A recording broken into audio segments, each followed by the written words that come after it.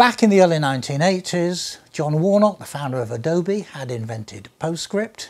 He'd pioneered all their work of getting a PostScript interpreter embedded into laser printers. He persuaded Steve Jobs at the time to say, when your new Macintosh comes out, we want it to be almost a dual announcement at the same time, but they didn't quite make it. The Macintosh did come out, first of all, a little 9-inch one, we've done videos on, but alongside it fairly shortly afterwards was the Apple laser printer. John had got the killer app, he thought, to show off the skills and wonder of his laser printer driving with PostScript the output, and that killer example was a United States income tax form for supplementary income. So he programmed this up in his PostScript language. You sent it down to the Apple Laserwriter, which was so fast you couldn't believe it, but it took 1.25 minutes to image it. And the wondrous Jobs, of course, said, "John,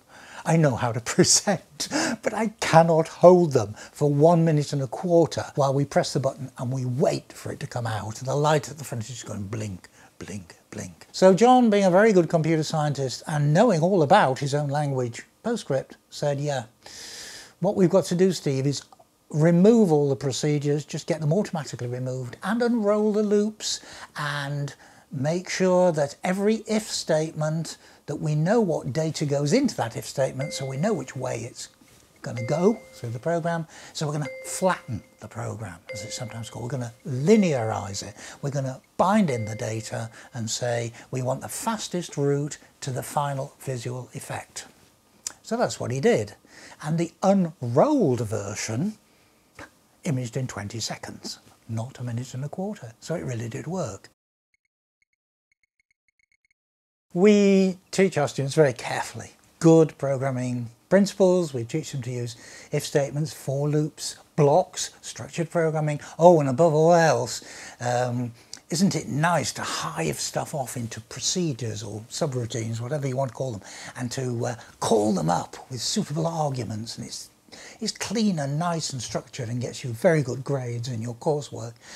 Under the hood, you always have to remember that there is a bit of a penalty, performance-wise, to be paid for doing all this. If you just consider the humble for loop, for example, every time you go round that loop, the compiler is building in a checking mechanism at the top, saying, you said, start at 1, and in steps of 1, go on until you get to 6, and do it round the loop like that. And every time you go around that loop, it has to say, what's my loop counter at the moment? Oh, I'm on 3. Now let me take a look at how far I'm supposed to go. Oh, 6 is. Oh, is 3 less than 6? Yes, it is. Oh, I think we'd better go round again. It's that. I exaggerate, but you know what I'm getting at. Equally, if you dive into a procedure, you call it up with arguments, do remember from what we've done already that that causes stack frames to be set up to propel your arguments to that function and to post them into the function. And then when the function's finished doing its job, it has to clear down that stack frame. And if the function's recursive, there might be zillions of stack frames to be cleared down. It's all overhead, but it's overhead that you're probably prepared to pay because it helps you think about the problem and do it neatly and elegantly.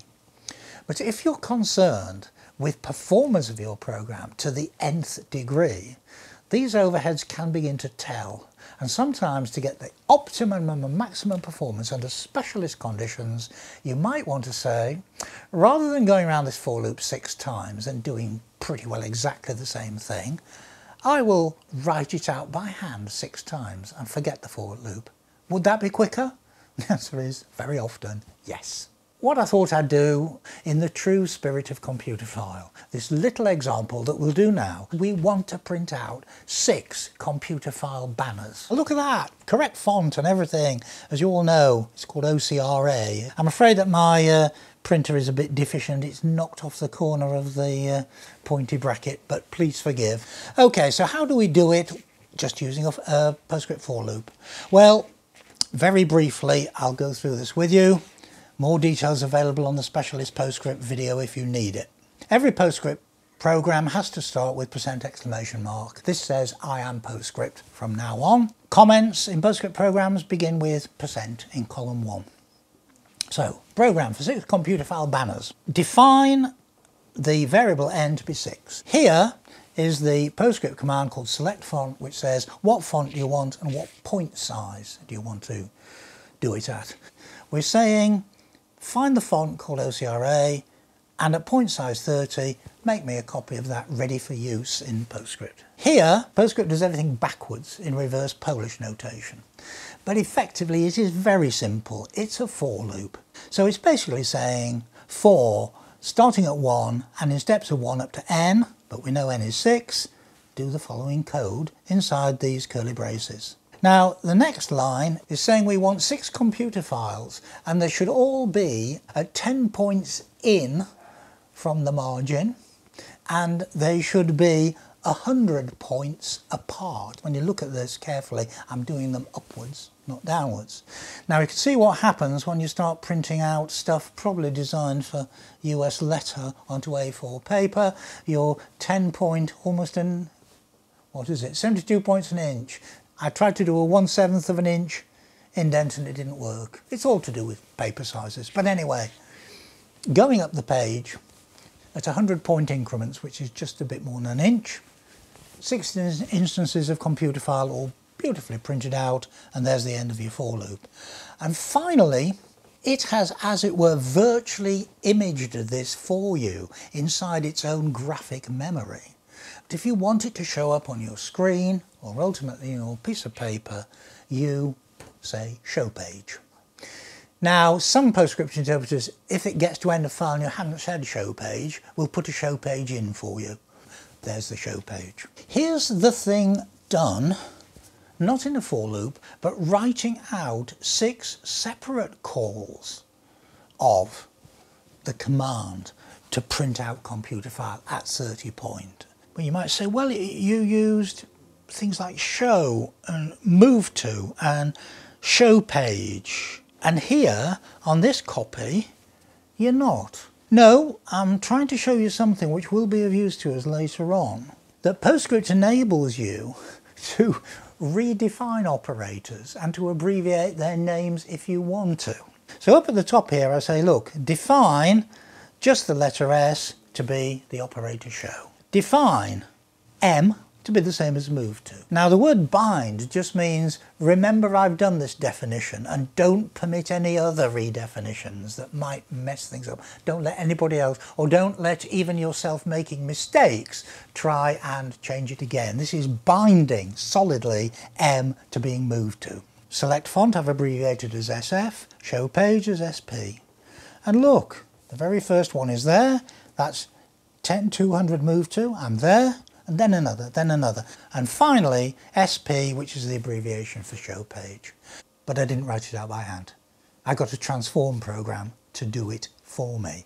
Because it's all right doing 6 of these with a bit of fancy abbreviation definitions at the top, but if it was 10,000 times out, I don't want to replicate something 10,000 in an editor or by hand. Here's a transform script which we'll leave there for in the notes. If you get it working, write us a comment, will you? And say, yeah, wow, it worked for me. You should be able to work out how to use it. And I should say, this is a much simplified version of the unrolled transform script that John Warnock used back in 1984 to get his income tax form, which was far more complicated than 6 computer files to print out in a reasonable amount of time on the Apple Laserwriter. Just one final comment. What John did and what this is echoing here in this abbreviation. So why are you bothering to abbreviate? The answer is, well, if you unroll the loops and replicate things, you're making files bigger and bigger and bigger, lots more printing, isn't there, in the file? And that's not necessarily a good thing. Can we keep file size down? Yes, by doing abbreviations. And that realisation, made by John in 1984, was the very earliest glimmerings of what we now know as PDF. This particular server has 4 Titan X graphics cards in it. A Titan X is one of the foremost graphics cards. There are new Generation 10 NVIDIA graphics cards coming out and some AMD cards.